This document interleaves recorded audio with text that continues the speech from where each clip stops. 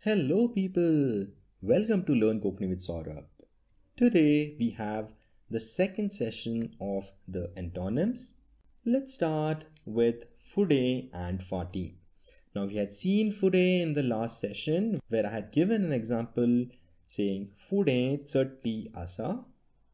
Of course you would have guessed it right. Fude is in front or ahead. The opposite to that is behind. Phaati, Mukhaar and Fude are kind of similar. Now if you go through these two words, that is Mukhaar and Phaati, don't you find them being related to Konkani body parts? Yes, they are. If you go through the word Mukhaar, you have Mukh in it.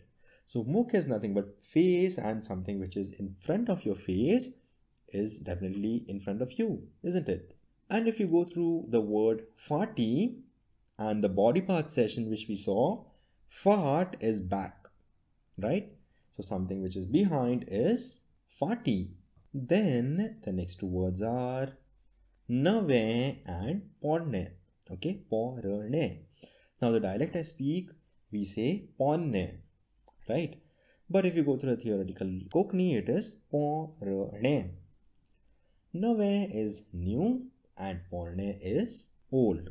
Failure and success. Yyes is success and apace is failure.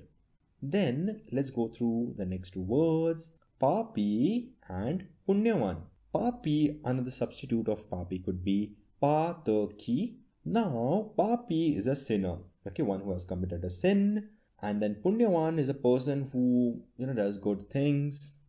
Then let's see what basically is a sin and doing a good deed.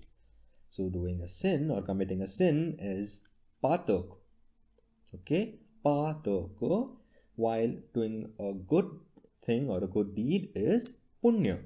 Then the next two words are Sakयल and Void. Sakयल is down and Void is up. Sakयल could be down or below too.